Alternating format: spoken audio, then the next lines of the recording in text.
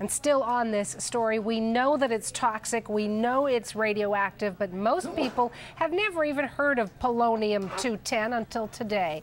And that, as we've been saying, is the substance forensic experts have found in Alexander Litvinenko's urine.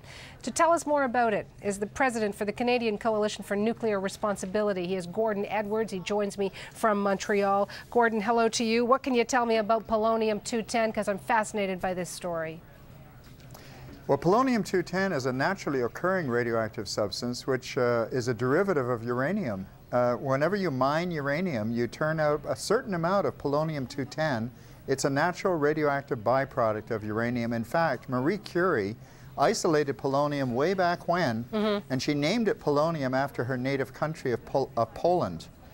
But this material is extremely toxic. In fact, the National Academy of Sciences in the United States declared that it was much more toxic than plutonium. Many people have heard of plutonium. And what makes it very good as a poison is that you really can't detect the rays from it. The radiation is alpha radiation. Alpha radiation can easily be blocked by a piece of paper. So it doesn't go through your skin, is what you're saying. It can't go through your skin. That's correct. So when you put it on the food, yeah. That's right. So it's safe for the saboteur to handle, but it's very toxic for the person who ingests it. Yeah, but how easily can you get a hold of, polonium-210 in the world, and where can you?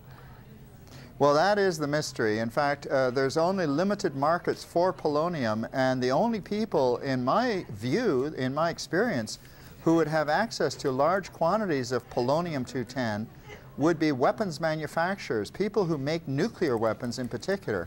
The polonium-210 is an essential ingredient in the triggering mechanism for an atomic explosion.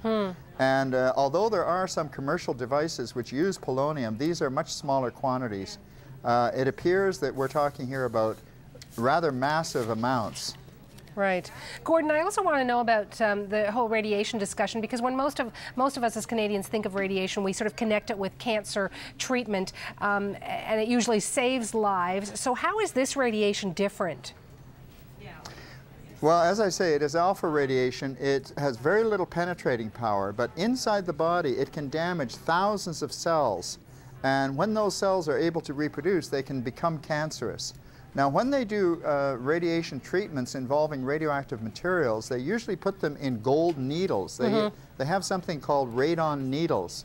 They can put this into a tumor, and it's the penetrating radiation that shrinks the tumor.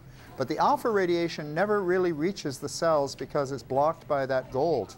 So it is shielded, basically. You must be fascinated by this story, as I am. Gordon Edwards joining us from Montreal. I thank you for your time. My pleasure.